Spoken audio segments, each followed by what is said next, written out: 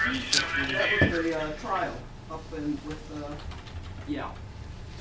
Good morning, I'm Matt Mulcahy with Matt's Morning Memo, my blog which you can read on cnycentral.com. This morning we're all digesting the results of last night's election, including the race for mayor of Syracuse, where the mayor-elect is now Stephanie Miner. And after spending much of her campaign saying very little about the issue of gender, that she could be the first woman ever elected to City Hall in Syracuse, tonight she triumphantly thanked her supporters, particularly the women in her life. Here's what she said tonight. She said, "For all of you who convinced girls to believe, I'm standing here because women like you believed."